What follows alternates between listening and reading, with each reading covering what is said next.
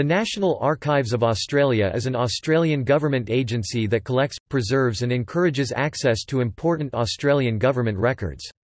It describes itself as the memory of the nation. The archive's collection of 40 million items traces events and decisions that have shaped the nation and the lives of Australians. Visitors are welcome to explore the collection, online or in person. Established under the Archives Act 1983, the National Archives reports to its Minister, the Attorney General. Like all government agencies, it is accountable to the Australian Parliament. The National Archives of Australia Advisory Council provides advice to the Minister responsible for the archives and the Director General. Under the Act, the National Archives has two main roles: to collect and preserve Australia's most valuable government records and encourage their use by the public, to promote good information management by Commonwealth government agencies, especially in meeting the challenges of the digital age. In addition to caring for its collection, the National Archives develops exhibitions, publishes books and guides to the collection and delivers educational programs.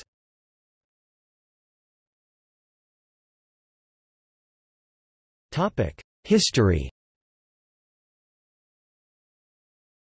After World War I, the Commonwealth National Library, later National Library of Australia, was responsible for collecting Australian government records. The library appointed its first archives officer in 1944. In March 1961, the Commonwealth Archives Office formally separated from the National Library of Australia and was renamed as the Australian Archives in 1975. The Archives Act 1983 gave legislative protection to Commonwealth government records for the first time, with the Australian Archives responsible for their preservation. The agency was renamed the National Archives of Australia in February 1998.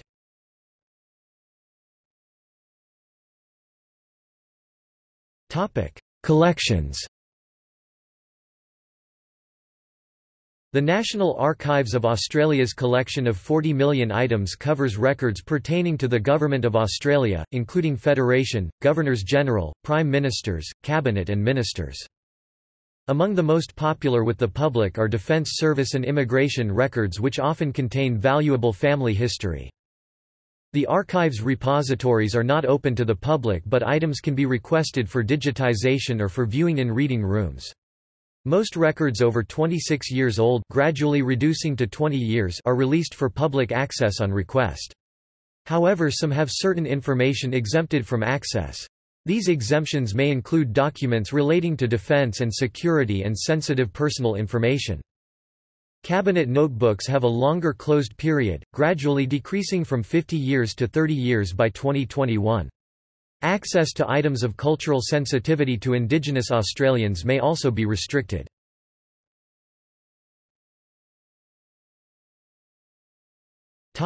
Notable collections. There are several notable collections held by the National Archives of Australia. They include founding documents, including the Royal Commission of Ascent, the Constitution Act and other records created when the 6 colonies federated to create the Commonwealth of Australia on 1 January 1901. World War I and World War II service records. Some 376,000 service records for men and women who served in World War I have been digitised and are available online at the Discovering Anzacs website. The Griffin drawings, Walter Burley Griffin and Marion Mahoney Griffin's winning entry for the design of Australia's federal capital. Mildenhall glass plate photographs taken by government photographer Jack Mildenhall, the 7,700 images record Canberra during the 1920s and 1930s. More than 34,000 immigration photographs. Copyright, patent and trademark registration records documenting Australian creativity and ingenuity.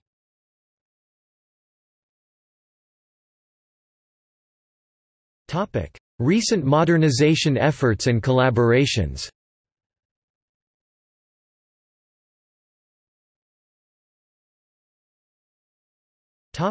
Discovering Anzacs digital partnership.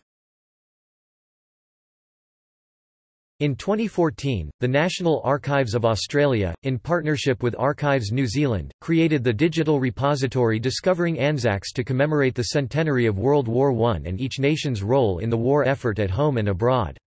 The repository features the complete and fully digitised service records of the Australian and New Zealand Army Corps (ANZAC). Service records are also displayed geographically on a map of the world to indicate each individual's place of birth, enlistment, death and burial. Users are encouraged to transcribe the official records to improve access and add personal comments, photos and stories to give greater context to each record.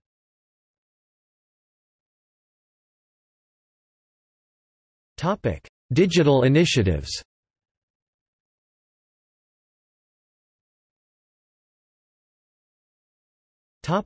Digital Continuity 2020. On October 27, 2015, the National Archives of Australia announced its Digital Continuity 2020 program to modernise the information management practices of the government for the digital age. The policies of Digital Continuity 2020 issued by the authority of the National Archives apply to the whole of the Australian government and seek to improve efficiency and access of all services.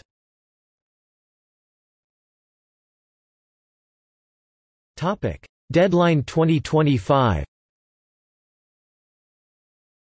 Deadline 2025 is a collaboration between the National Archives of Australia and the National Film and Sound Archive to prioritise digitisation of valuable media stored on magnetic tape which may deteriorate to the point of being unusable by 2025.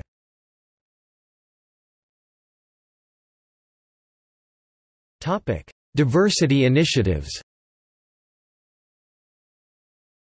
In 2014, the National Archives of Australia announced its Reconciliation Action Plan to foster better relations with its indigenous population, the Aboriginal and Torres Strait Islander peoples.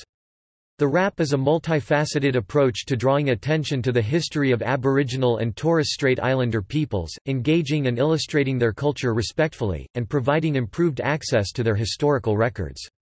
A main feature of this initiative is the Bringing Them Home Name Index, which leverages the National Archives' collection of records to facilitate genealogical research for Aboriginal and Torres Strait Islander peoples. The National Archives also seeks to have 3% of their workforce be those who identify themselves as Indigenous to foster diversity and increase representation in the archival profession.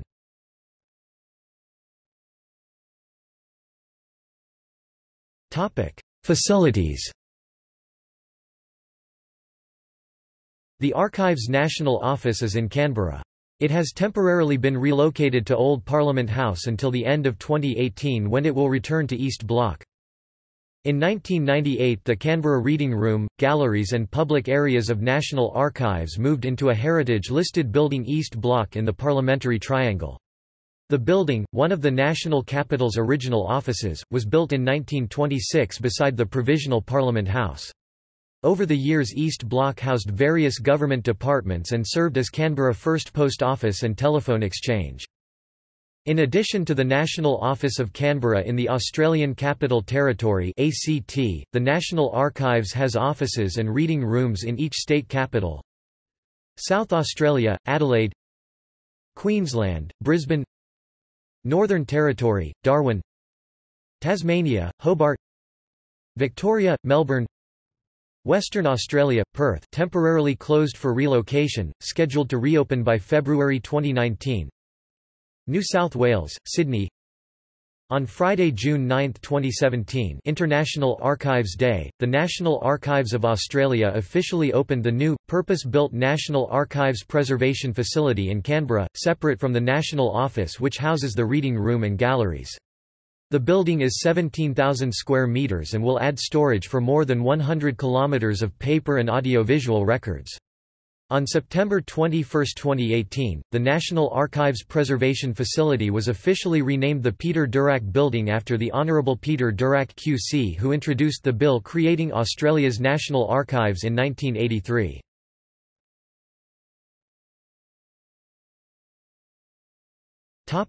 Australian series system.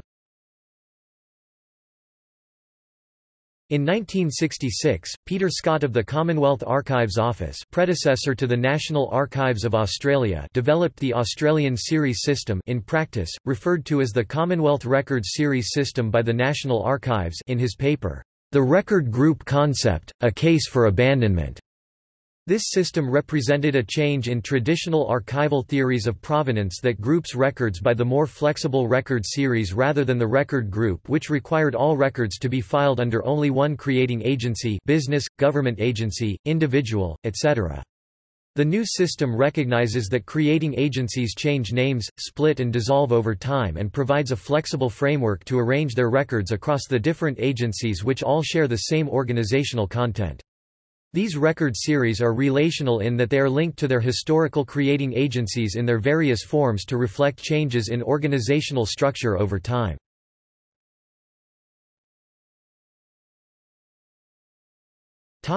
National directors. 1944–68 Ian MacLean, Chief Archivist. 1968–70 Keith Penny, Chief Archivist. 1970–71 Keith Pearson, Director, Commonwealth Archives Office. 1971–75 John Dunner, Director, Commonwealth Archives Office. 1975–84 Robert Neal, Director General, Australian Archives. 1984–89 Brian Cox, Director General, Australian Archives. 1990–2000 George Nichols, Director General, Australian Archives, National Archives of Australia. 2000–03 Anne Marie Schwertlich, Acting Director General, National Archives of Australia.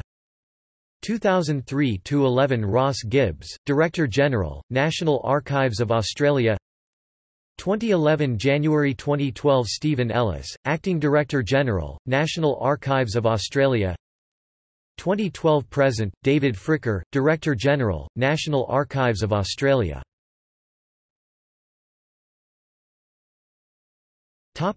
See also: